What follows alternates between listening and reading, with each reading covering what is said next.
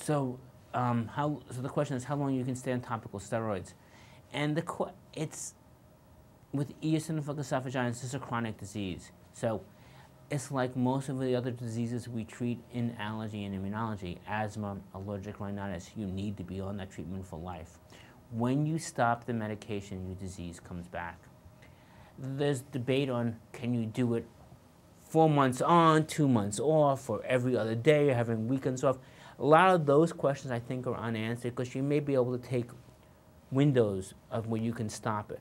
But almost every patient who has eosinophilic esophagitis, once you stop the medication, disease comes back. It may be in a month, 2 weeks, or 6 months. Sometimes some patients take a while for them to be symptomatic again. I think if you biopsy those patients who symptomatically took 6 months, you biopsy them at 2 months, you would see disease.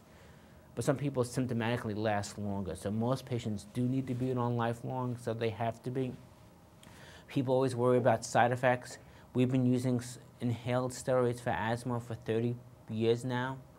We don't see much, honestly. It's pretty rare to see side effects. We don't know what side effects are going to be for swallowed steroids, the off-label use. Our assumptions are going to be the same, but the honest answer at this point, we don't know.